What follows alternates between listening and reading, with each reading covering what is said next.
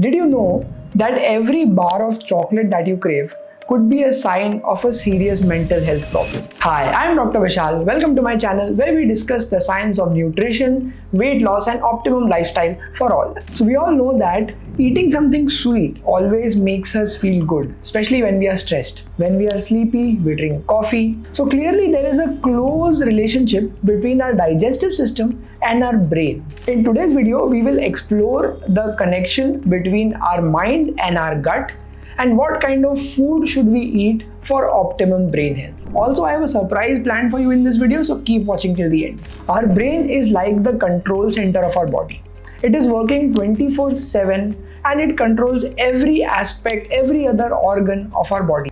Even our thoughts and actions are controlled by this one organ, which is just 2% of our body weight but consumes 20% of all the energy that we eat. And more premium is the quality of the food, the better your brain will perform structurally and functionally. The most important one for us for today's discussion is the microbiome, or the bacteria that live inside our intestine. These bacteria are so interesting because they secrete many neurohormones, which are chemicals which connect your brain to the digestive system via chemical messengers called neurotransmitters. In a recent study, Australian scientists had examined brain scans of 12,000 individuals.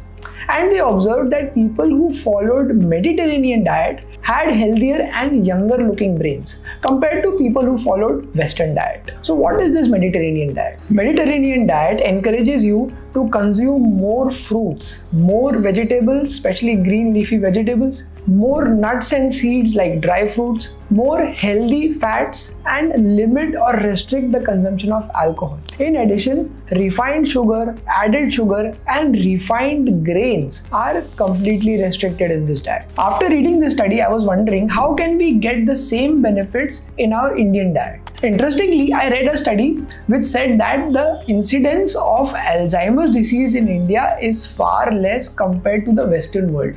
And they give credit to our good old haldi or curcumin, which is the active ingredient of turmeric. So what are some common ingredients and food items found in our kitchens that can support brain health? Things that you should eat and things that you should avoid. Number one on the list is egg yolk, the yellow part of the egg.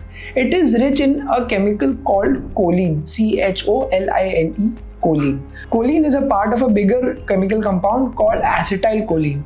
Acetylcholine is a neurotransmitter, which means it is a chemical which carries signal from one brain cell to the other brain cell. If our diet has enough amount of choline, then our brain can function optimally. 2 egg yolks in a day can supply up to 50% of your daily requirement of choline. If you're a vegetarian, other sources of choline are beans like soya bean or kidney beans, broccoli, cauliflower and red potatoes. There is a relationship between less chances of depression and suicidal tendencies and high consumption of fish and other seafood. Fish and seafood contains omega-3 and omega-6 fatty acids, which has shown to decrease the severity of depression even in psychiatric patients. People who consume seafoods can get this naturally through food, or else you can opt for taking fish oil supplements on a daily basis. If you are a vegetarian, then dry fruits and nuts can provide sufficient amount of omega-3 and 6 fatty acids. However, keep in mind that they are very dense in calories, so you should always be eating in limitation so as to not cross your daily calorie limits. Third is the active ingredient of turmeric called curcumin, which we had just discussed. Theoretically speaking, you should be getting enough curcumin from the turmeric that we eat. But in reality, turmeric contains only 3% of curcumin. So the best way to get curcumin is through curcumin supplements or turmeric capsules, which are easily available in the market. Fourth in our list is whole grains. If you walk in a supermarket, you will find most of the things we consume today are made from refined grains. In refined grains, there is no fiber, there is no nutrition, and there is only calories. But in whole grains, we get a lot of minerals, lot of nutrition, not to mention the fiber which we get from whole grains helps in keeping our gut microbiome functioning optimally. Next is probiotics. Probiotics are the healthy gut bacteria that we were talking about in the beginning of this video.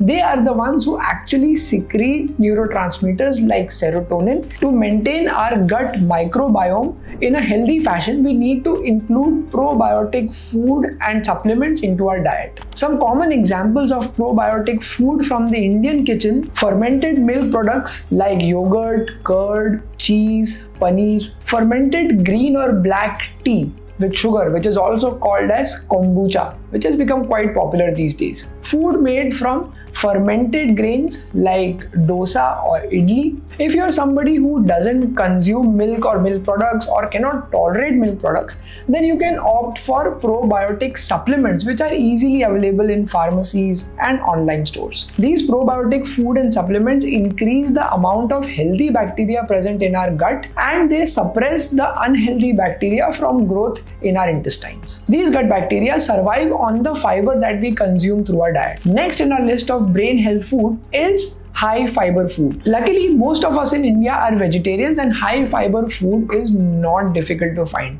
But unfortunately, we see that most people don't consume green leafy vegetables or any vegetables for that matter and whole fruits on a daily basis. Some common examples of easily available high fiber food would be green and leafy vegetables. Things like spinach or palak, sweet potato, cauliflower, broccoli, they are all rich in fiber. Some examples of high fiber fruits would be commonly available things like apple, banana, mangoes, all the seasonal fruits that you can find. And the best part about consuming fruits and vegetables is that they are not very dense in calories. So you can have a lot of these fruits and foods and still stay under your calorie limit. Mediterranean diet that we were just discussing is known for its use of olive oil. But in India, we rarely use olive oil. So a good replacement for olive oil would be ghee. But let me warn you that it is a very calorie dense food ingredient, so it should only be consumed in moderation. Honorable mention goes to coffee and hydration. Coffee, when consumed less than 400 milligrams per day, which is less than 1 liter of black coffee, helps you in maintaining focus for a long time. Chances of getting a thought block or brain fog is much less in a well hydrated body. So along with all the food ingredients,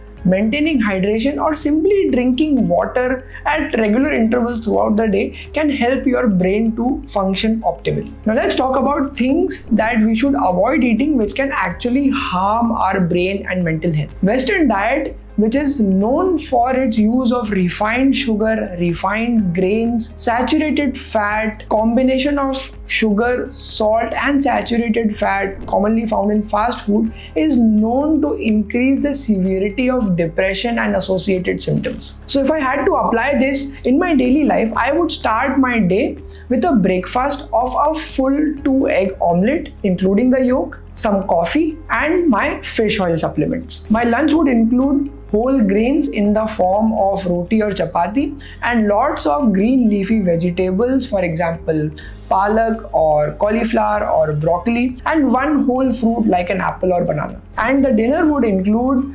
fermented probiotic food like buttermilk or paneer or curd, along with some freshly cut vegetables in the form of a salad. If you have watched the video so far, then there's a surprise for you. In the description box you will find a link, and if you subscribe to the newsletter you can get a free diet plan made according to all the advice that I have given you so far. So I hope you enjoyed understanding about various food that we can eat to keep our brain healthy. If you would like to know more about gut-brain axis, neuroscience of cravings and other such similar topics, then drop your queries in the comment section down below. Thank you for watching this video and I will see you very soon in the next one.